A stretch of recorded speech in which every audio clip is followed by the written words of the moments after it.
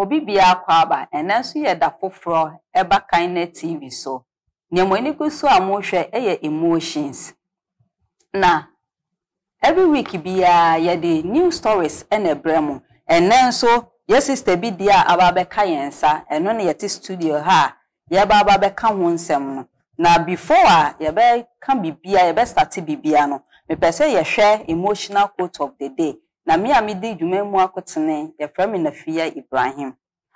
However much you deny the truth goes on existing, by George Orwell.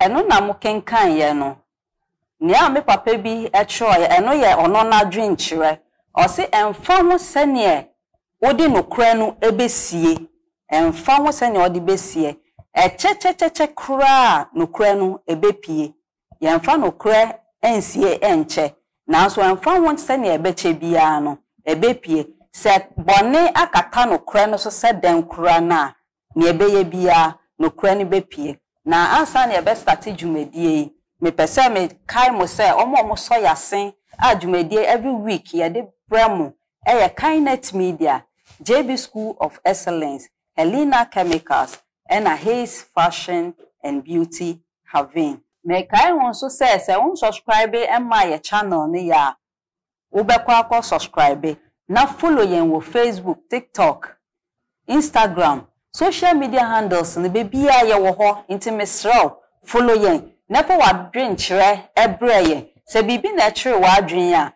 ye number ewo video na se fa na WhatsApp yen ana se social media ubetumi attest yen aseni ye message bia na ye bekenkan amamu imuaye na me pese me de story ende ye beti no to wo mamu na ye nyina ye hu nia ekoso ende. He denied the pregnancy some years ago because I refused to get rid of the unborn child when his parents called to plead for it in order to save their name and dignity, both church and where they hail from. To him, child out of wedlock has never been a history in the family. Hence, such a child is from a filthy womb and is referred to as a filthy rag for that reason. That filthy rag can never be part of the family.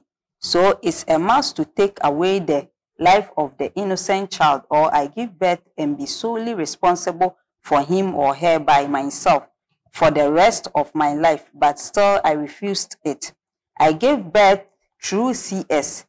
I went through hell and almost ended my life. Family and friends supported me. Changed my location, but in the same region. Dude got married because I blocked him on WhatsApp, Viber, and voice call. He sent me a third verse, Facebook, telling, with the support of his mother, he is married and will be giving birth to proper child, and not like that rag I gave birth to. I cried my eyes out, told grandparents, now late, and the cursed dude never to have a child born alive apart from this child he denied, whether married or not. Should he accept any pregnancy? I have moved on long ago with the child.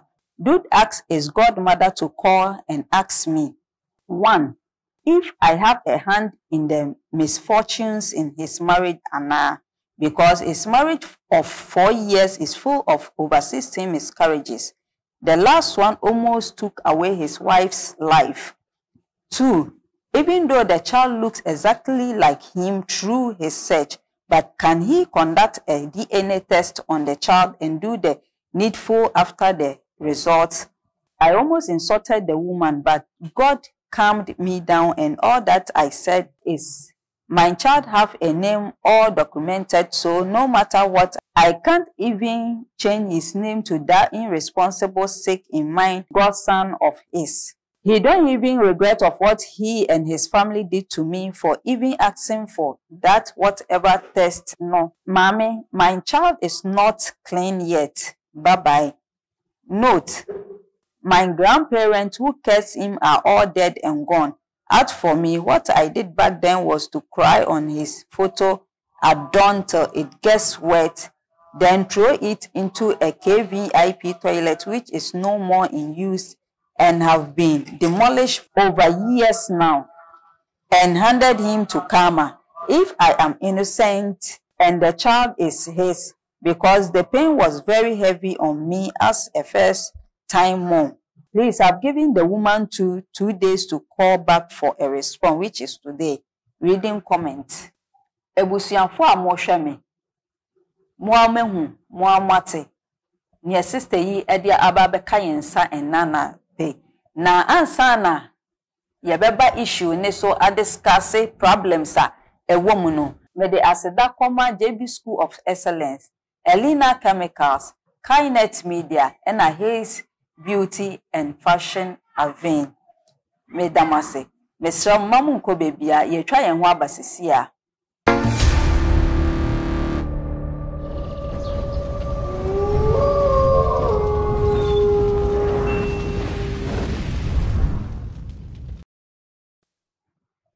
Madam Asenso se matwama yakwaje inkrato aba na se de munim deda no enanso me maame asan ba be kamensa a ye ba bedi nkomo afa issue we hu mombo amena me welcome me maame sofu maame Helena Kunedu Boison maame akwaba ever emotions so na hope se bibia boko nyame adom boko nyame ase. Na mame emotional quote ye a wo kan ye then adwenture kakra na ubetumi achire wo ho. Okay, da ahwefo nyina so ase nyame hira mo se de bia ni da nyina na mo ka ye ho na mo hwe ye quote na kasa explain itself. There is a saying say buy the truth and sell it not. No cry no cry. Me ka say no cry ti say nyinsen suban. So what the no crazy den ebepi to no cry dear very important. Very important. No cry be anywhere is here we are see. Den ebepi and truth also leads. Eno na moti wo masum no. Me ma say no cry to say nyinsen. Oye den odi sie sesen ebepie. Nyinsen de obi enu obetumi di nyinsen yesie se wa wo tie me onim. Enti no say obi ka bibia na wo ka bibia me se oka no kra no na enfro na entwa so obi wo ho a oye na de a onkwatena ho te say mi oye ma de a me kasa keke na meja ma na akọ obi wo a ontena obetena so onkasa na so oye hu no owura ne dem no na kan hu say okoye bibi enti ka no kra na hu nto ne ina ye hu nto ye medamase se monya mre ehwe emotions na maame issue we assist edi ababe kan yen say bibisa say what the guy is going through no your friend say a karma and cases from the grandparents. But that's in Subio. Cases ejuma. Okay. Pa ya no answer Bible cry say enkwa any owo ejina ye techrema so. Okay. Ubenya nkwa if you techrema. Ubenya owo a if you ano. Etini so bi ye obibi na se onipa ne ko ni nkoto dwanim ye wo bia ne ha wo ye ne nyama obitimi afa sam se su abonyame so mpaye ebe ye adwuma enti ya no me ene ye adwuma ba trust am so say eno me a enyina so enim enye adwuma ba we enyina so wo mpaye a obebo so obesu kra na ye very big case at the manner. Yeah.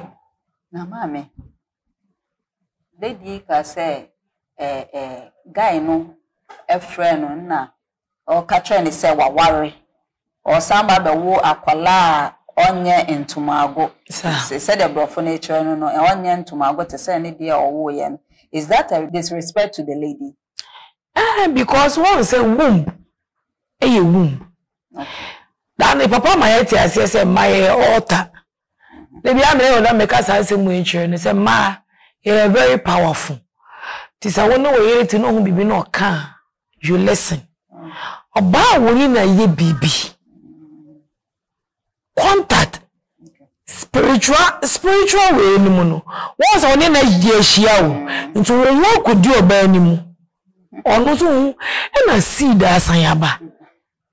eti wumbu na seed ni dem no the same wumbu no ena maye kura nti so ba no dome sa wumbu na eye adwuma ena with the filthy words okachira oba no very hurting sabe yefunu bi aniwa eye kwase yefunu yefunu bi aniwa eye fun yefunu nyame na boy yefunu yakopon na kasa na dipom no di mojato eto yeyem nti ade na wo nipa na wuntimi impo wuntimi manoma na wo ye wumba nyame yeye to ban ni nsa boni wumbu imu no bodi no kan bibia it follows you awo so bebre yep me das mama me say me ne nana no a se omo ye late no omo ke say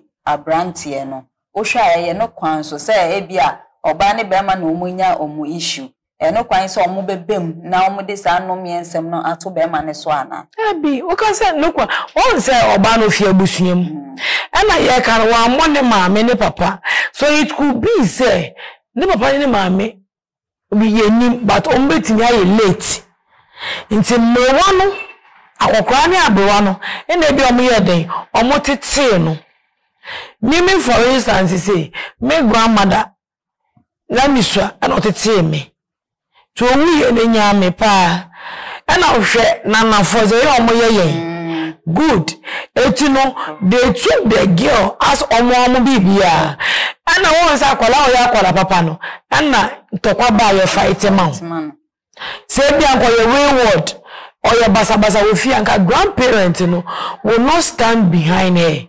But with this no, what to me say only you close. Eti yo na girl ni frame no e kan wo. That made them to curse the boy.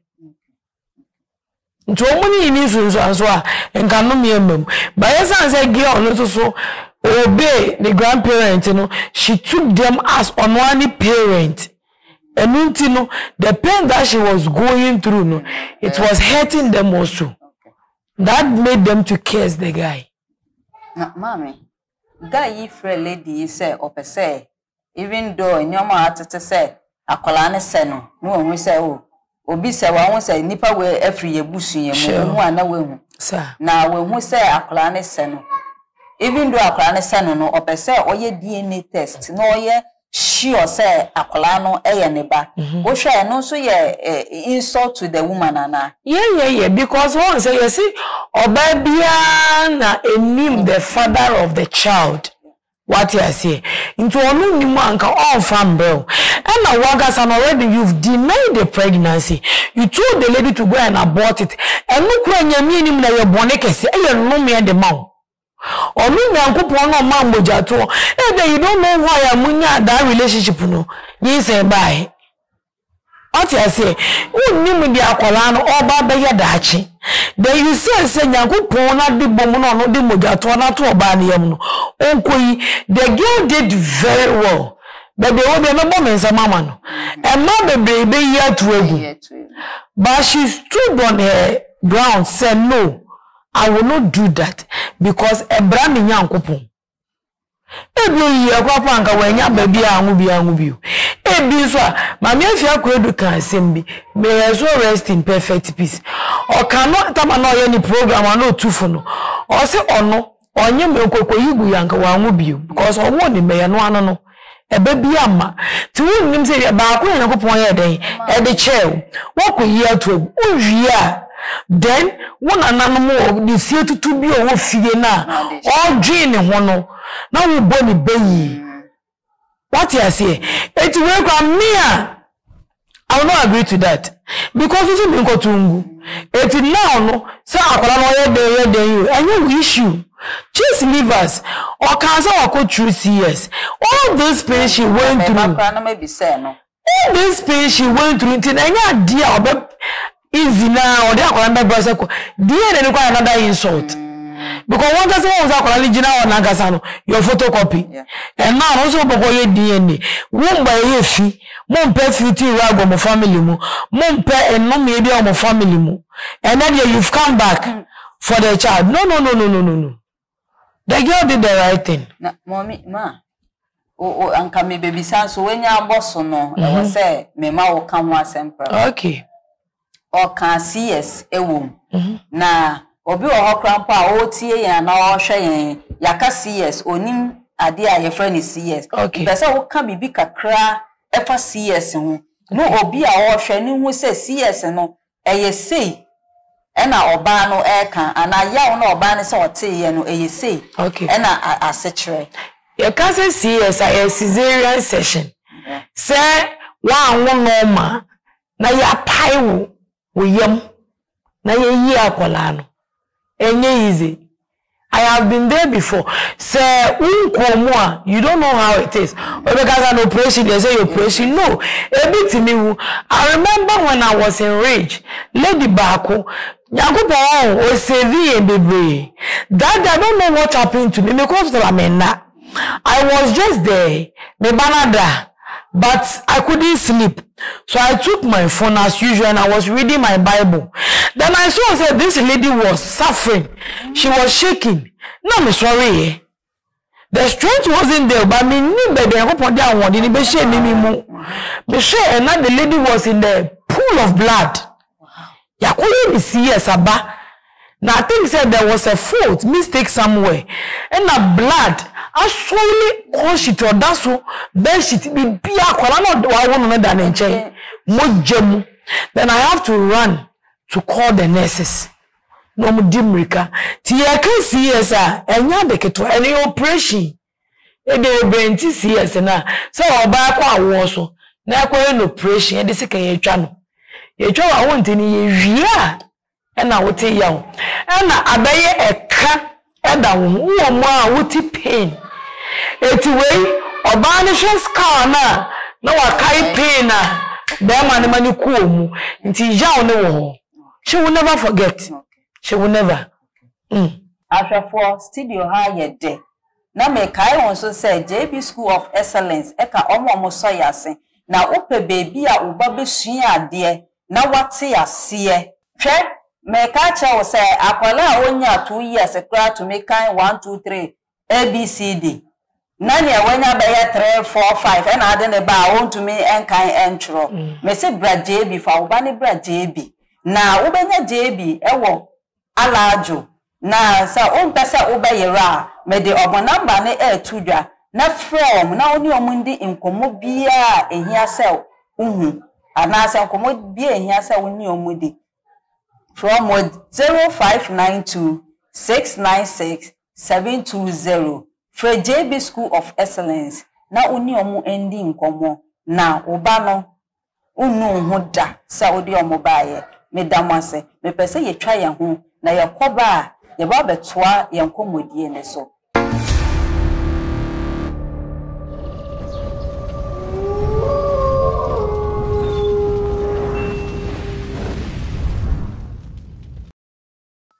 me damase se matwen ama yakwaba na me kai mo so se Kindnet Media enso eso yase den video na wohia se movie video editing se program ko na wo ye na wo pese ye mbetwa pictures emfa weni enchire baby afra Kindnet for na omo beye no sene a wakoma epe from 0201 284407 na oni omo endi nkomo na ye to aye nkomodie ne so mame be mai awufuo oba de onwe shi bad ema ne nyonko eba na oba etumi akọ ne oba enim se yi oba na oda oyemu etugu esanse me pese ye protect name of the family and as asori ayeko those things no otwa mame no waye ni ye wanya de we oba tan yo de be me bisa me ho questions sade a we de ye wa enya wo de no emfa nyobi some amenes wa ware no de wo ne bai sebe name na ya kan what name. And you know, say you are an elder of a church, you are a pastor of a church, you do the right thing. you do the needful. When you say, with the sorry anymore, the nature your child. Minim say, and young Korean nana, they listen to, omo parent. Bawonya kwara, when ye, to make us say in the name of even poor. What you say, and also saving the family name. I don't know where they are coming from. If they are coming from a royal family or whatever, I don't know. But I know, I won't be a year. But saying, I wouldn't say you want to save the name, you want to save your church, your position in the church. You know, you can't see this in a nice way as being a mother. Hold the girl. Oh, Medofu. Say na akwakoba. And I know say my son cannot what marry you. So fine. We will take responsibility of the pregnancy. They should have done this. What you say? But you walk to the girl. You be the mother. Also, you know how it feels. Then you telling the girl to go and abort it. And on the because of the Christopher, you be ready. Oh, where the Nyamian, where they will be, oh, this Anafi, where we say, me boy, this is a Tokromora. Nyamian would it down. If in a game, the crowd would dream, Nyami, well, he is all knowing God, he knows everything. Wherever we go, God goes with us. To whatever we do, he sees everything. Into our dream, the crowd would be born with him, Yango, one would it down. To be in a neighbor of a church, you know. The best thing she should have done. Oh, Medofu. We will take responsibility of our colano. Start giving the girl money for antenatal and nyama. Now you are telling her to go and abort it. Now you want to claim that. It's serious. Mommy, lady no ni story no. Or say she changed her location, blocked the guy. Osha no point so say for her peace sake, you know. Yes or yes, sir. Perfect. Because I may say o change location, but they the same town. Because I say I can't make Kumasi. Oh yeah, because one say what me baby I may share free no. So Osha found say the girl loved the guy. Okay. That's how the new ring in our share boy in him. And I don't know what the guy also told her. And when I be me that oh, I'll marry you. Oh, the anyashe, mommy. Yes, I the buyer house, I don't even know you. And it was good. Say be a dream because definitely I will meet you and your wife. Me yam me and you be also a bit in your endure sad no.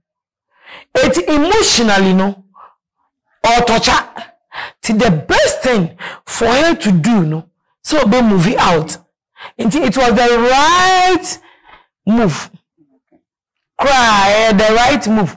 And you good so movie out of the area. I copy a bit delete your number. Maybe block you may delete your phone so. Oh yes, let me block you as somebody now on block. But me delete you. No man delete you me because now go on block with a bit me I on block no. Obo say say still level phone so. O block here WhatsApp na was but a better say blocked. But not delete it. Till now we erase you from my memory. And I will take responsibility of my child. Yep. Mema ya tai te se omuka se nyinsen we ye nya media nyinsen we ye nya media nyinsen omutai kapa ya ti bebre kwa na masembisa ne se bema one oba atnada one oba akompemuda wo ho kwan se oba be ka cho se mafa yefun a wo deny se enya media. Okay, sometimes na ha no make bi kakra fa mema ne bi hu two answers.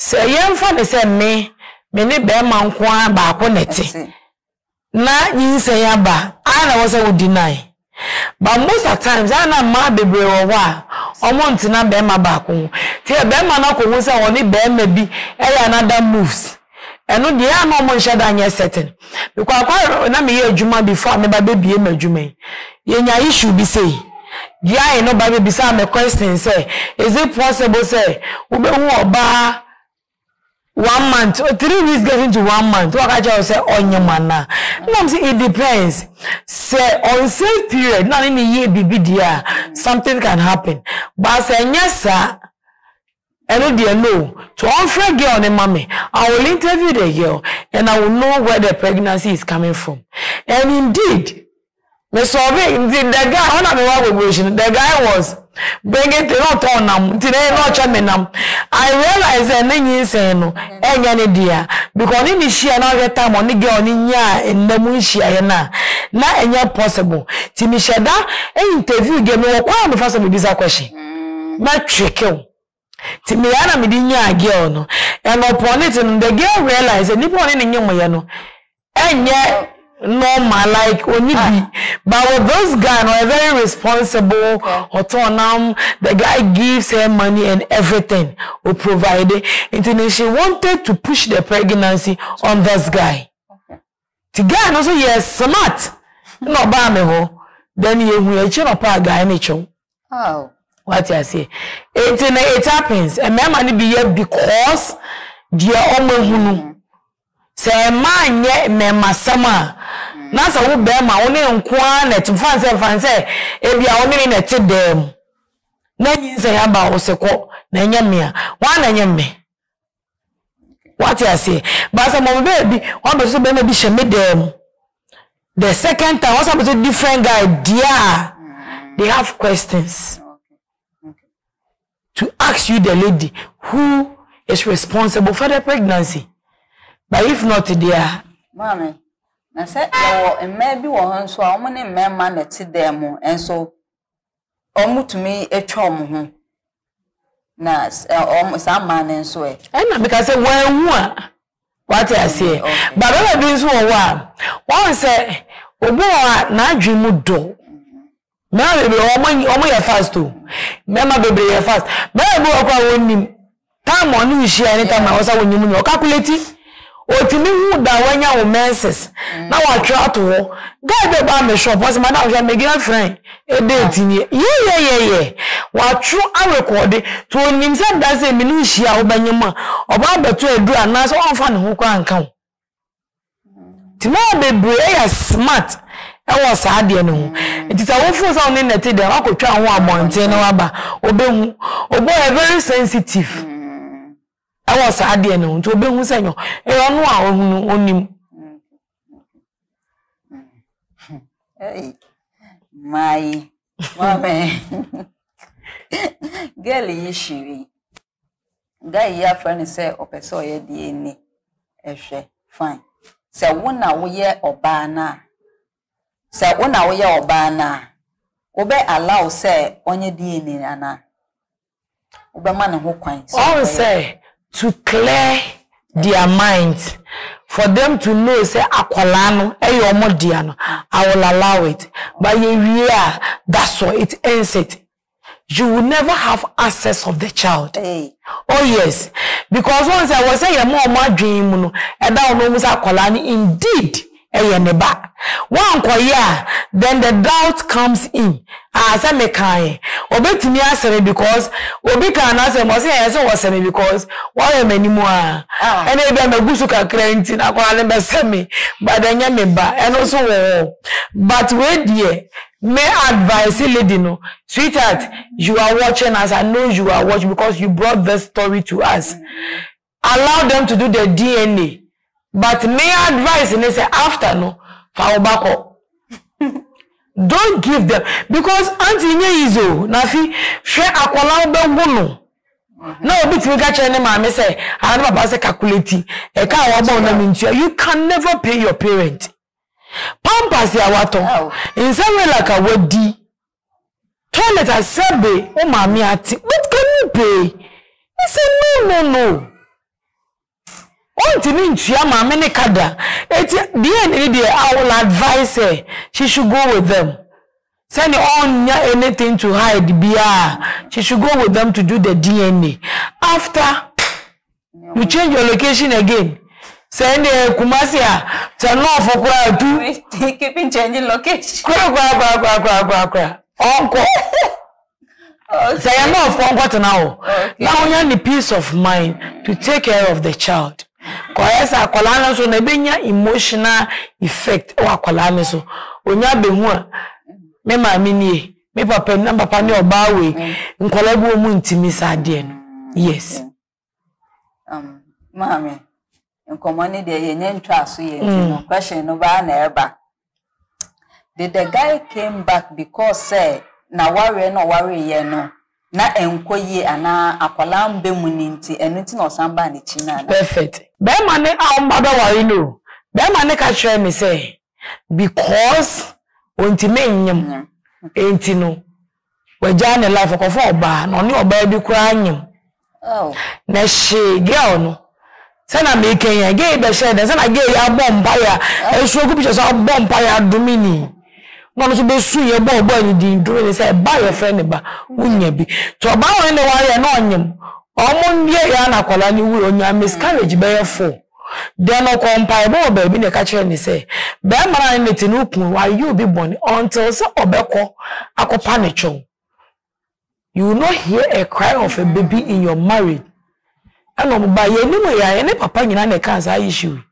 Na me girl kaza no pacho na okoto be man no so den sa na oyi case ni back ti bana de I'm hoping say o manyem won so ko e ne si girl na nya miscarriage in 16 mo be kwa da mateso 16 nti ya fa de so o ko ye e no wa ko 16 ko la ba she no ko ma ayesa woni obe mate ana obati na waso wonye no okwa nwa se yiye baby ala mo esa da wa wasa yamba wo ba mepamu okwa ire yi anka beba can you never come ti okwa no wonya miska you won say no baby edunu enya nye yo se bakokora no it nearly took the life of the wife mo ti ko wi akwa se get ba in the back now no akola no ye case child womb by filthy obi a wogu mabuso fe na you are coming back for the child. It's a no, because one thing about girl me say more farmer no mommy you are listening to us, don't give your child to him or call ya no ne ko ye here guy you will never come back. I rest my case. Mommy lady say ne grandparents late na almost so any case guy bibisa say enkrofo a oma kesi obi asese omwewu yetumi reverse case na bra omonti ase won say nyame wo ho bai wa mamre de bia na your problem was hard na nyese abayisa ma na abosom nema well this no guy dey me sure say bia wo hweye so wo hweye nso a ompempanifo na baby a girl ni say omo ye late because the baby esi ye experience baby obi ke so me so to ko wa to nsuom so friend ni nema nipa na ni aka onipa so ya de ni wawu ti ko re na wen eni akoda na omo ni baby ayesie no but if say girl ni baby esie ni grandparents na we do it, the guy can take some people on pet software meka software minim dia meka enya software yi dia nyame wo tini mu na oni ne mompa enya mehu yi oni ne mompa then they can go to the grave side of the grandparent to seek for forgiveness. Okay. Kokoto ewo nanenim na omakonya me hwawie no they should go to the grave side, seek for forgiveness. Say ya ye maye bone etia wona nan fam bone chemi e ho beto no obenya the peace back na wanya the case will follow gya na kasa kwa so akese nti be follow na ahwafo me ho krampo ejire me ye treaty stories a treaty ya na we die awo sekure gumimpo na asa na yebeto adwumadie ne so ato ayen komodie ne so no ye twa yen ho na yebeba sisi a enko bebia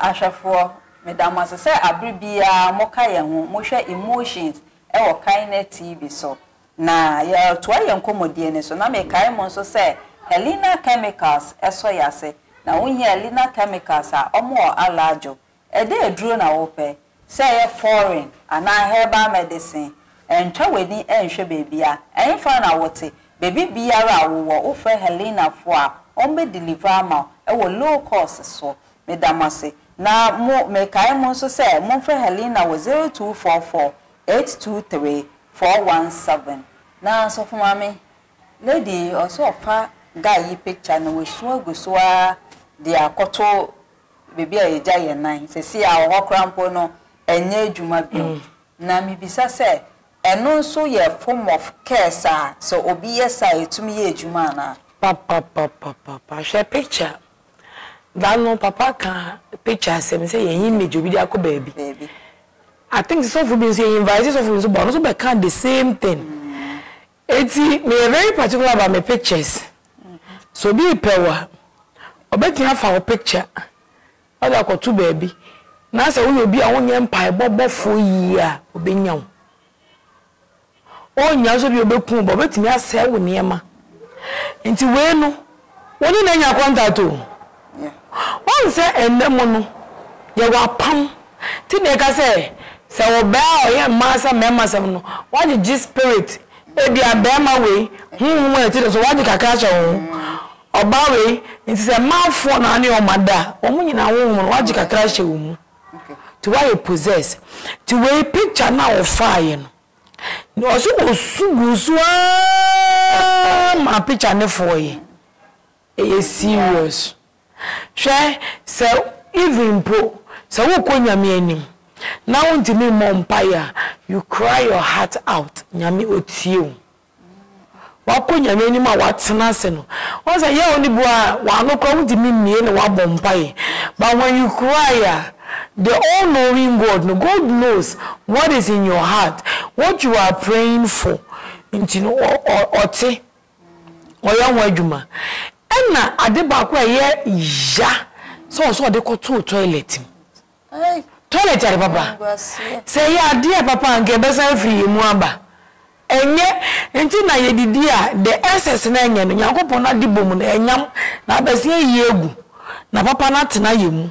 Sanity as oba bosomi aso na wako mfichire so modafi no eyi eti sanne mani nyina so ba gina sanya so no de ye no me a eye adwuma o jane menses so o de ye o de dome eye adwuma wasan de wo picture akoto KVIP toilet so ne ebubu ne ye tu ko yiwe na ye bubu ne ko akoyiwe ti boy ne die adwuma wo Ajuma opa.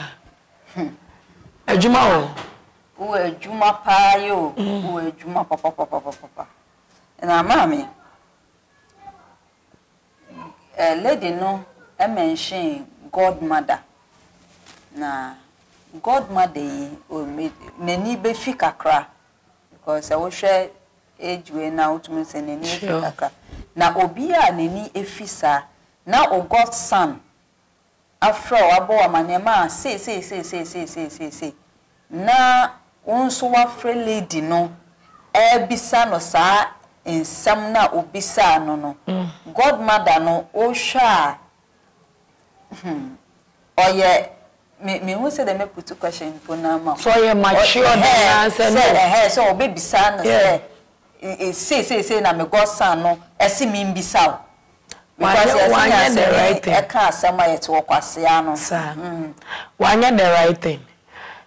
And that make our same be say obi akwala ba adwini nyanse woni tirimu no e champani bi adwen what I say but there is a saying say woni pani wo fie a due Inti penny do mu ofia omo ye nie mama ye enkola no we follow suit. Inti who be the godmother no akola ni nim what is happening to him. And what about when I say there wasn't the need for her to call. Yeah. And you know, and can either say obey invite lady no to come to you. And I say mona ma dey you till you can go to her. Obeti na dwedwe ma ko hu ba bia oba no. So utimi nya ne number. E contact ne friend no. Etika you should have done same. And ka ba ko akohwe ba bia ote. Then you go to her. Me banu ifum so na aba abamu anu wanye ni ye kan bibi gu be ma ne so ata me ma me kan se mo se me ma se na me ba ye boni a me mejina me ba chi o me ye me ba no ma se nanim na ma se kwa na me nu me ba ni mi ni se e ba ye wa ye ba ye wo but na se wa na wo so kan bibi ti even kwa one be ma no kwa betima ka bibi etia girl na more business, but you should have gone to the girl, sit her down, talk to her. She will listen. Only baby no be and say mutu ya wunje muda. Ke because our godmother, we have the right na. Ko betu kwa kwala na mam. But what was say asem no kura. Fozo, make ato kura. It means that you don't respect me. Yes. Ashafo emotion and when you go so I will shake. Now me kai mo so say his fashion and beauty have been so esoya say. For his I was 0268372249. Now omo be style bia wo pe. Say ye nails say ye lashes na wo pe. On be ya ma fefefe. Na ye to aye nkomodie ne so. So for mama emotionally say she emotionally ya. What are these people going through? If a guy no, lady no, and even a wolf no quite involved no. What are they going through? See, I know one say no nipa obe break say your boy in a year. Okay. Question. Yeah. Boy in a year break say 16 miscarriages. Hey. Enya bete. Yeah. Enya unya miscarriage 1 2 kra na. Just look at how it feels. 16. Wanyam. Wanyam. I say. Emotionally, the girl and Kasano or bre. Or maybe no questions be bre. And I am sure, say, the Nigerians will. Area what about Miss Ube catching. But I say, Akolaya walkway. Ukunu, Nibo, and I get ya walkway. Upon any quanimu you.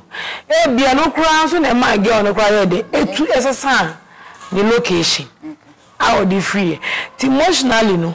The any day or the major person are all break.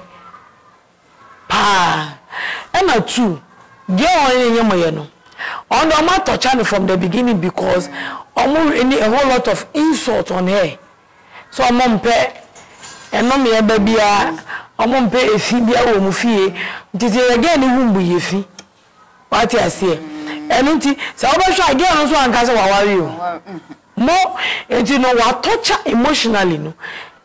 Adreno, and see so, take the Bama crab a pen of crab day. Because of Yawa Wakomuno. It's emotionally, no, our problem. Tony say she needs to be talked to. When you are counseling, said I will let go. Be assured Sakola by now, 16 miscarriages there. They are winning when you ain't in also no. But the boy can answer. I mean can answer. But two, they need to be talked to. Yes. Now, what are your advice to these people? The guy, the family, and the lady. I will first of all go to the guy's family. Okay. Parents. Mesreye. Ye mano and a quabonti you. We don't know what they do out there. And no baba bien to me so remaka say. Akwara we amobaiba. No. It is a basa. Mon shop and papa. Any nyansa kwa mo betime de sa situation we afam.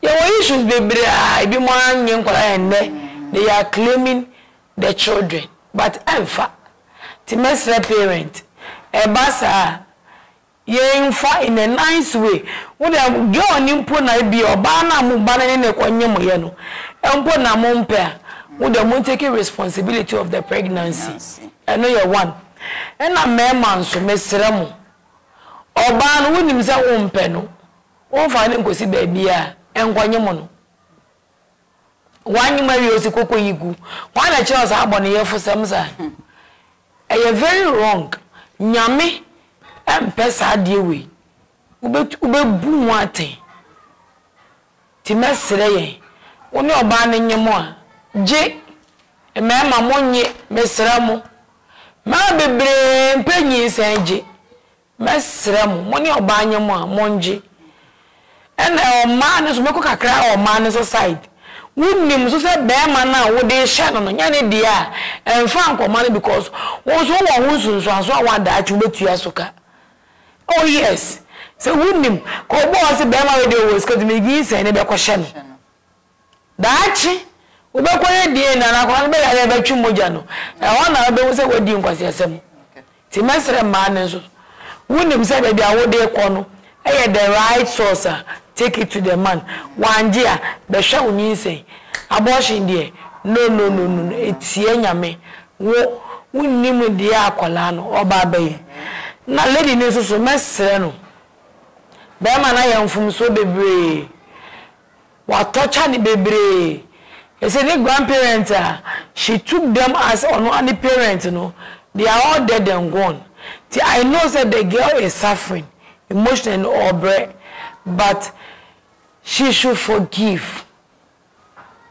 Forgive is divine. Often che be manu. Where the mess minimum or shey. Often che no. Ba kwala ne die. Often ade. Obetimi amana ahwe no. Baby I will be on starting entiaka on starting taking responsibility. But so be ma kwala na kwotena na worry ni mu de no de me advice. Ko wo your batan. O te wo ba ase. Te no de mesre wo. Hwe wo ba na emum fa che no. Na no me bia wo ye no mesre wo. Mesre wo. Eye na eye ya na wo ye fa che no. Yes, fachano. Ema me se fachano. Why ye be a year? Traso wa no museya. Na mama, what are your last words and your social media handles? The mechanism ahwefo we die. Moko TikTok, Facebook, and a Kindnet TV. Mo subscribe. Ye wona ya papa de mamu. Yeso obi asem safoa, ebi obi dan. Ebi asem ayeken. Obi hwen what is our problem we hu but we know how to solve it. We want asemi na wanya solution. Ti mo subscribe na mo hwe maye. Nyame hira mo nyina. Be fast one so de nchia. Ama me husband. Reverend Joe Boison nyame hira no. Onka ne ho na sofo e ka ne ho nyina nyame hira wo mo. Omo ho de ni odom betu di papa echi. Esali asafo menyina Sunday school for me nkwala nyame hiramu birthday etwa me ma no Sunday school for me mo bia birthday special Sunday be hia ena oba se wasika nyame hira no me nkomafo nyina nyame nka wo me brothers nyame hira wo Kindnet media nyame hira mo na onyo mo kese na mo adwuma yentumpo amen. Na me kai mo so say na Fia Ibrahim medin na opese wo follow me wo Facebook eno ani na Fia Ibrahim anasa Instagram na Fia Ibrahim biara obetumi a follow me na asa na ye be sori wo dwumedie yi so no na me de aseda kese ema me director na me de aseda so ema crew omo support e wo background ye hu omo ye pe na ye hu na nso nkrofo di na kire a omo ye hu adwuma every week bia omo hwe se program yi ebebe efidie so na nso wanya bia hwe me do bibia se obi o wa abonten bia o support o hwe ye Radi enshramu say mo data edihwe emotion program we Wednesday and Saturdays. Nyame enshramu ina baby biara amunye sika no efri no. Nyame enhye mumu na abribia mo nkoso enhwe emotion emaye. Medamase. Ya sorry so.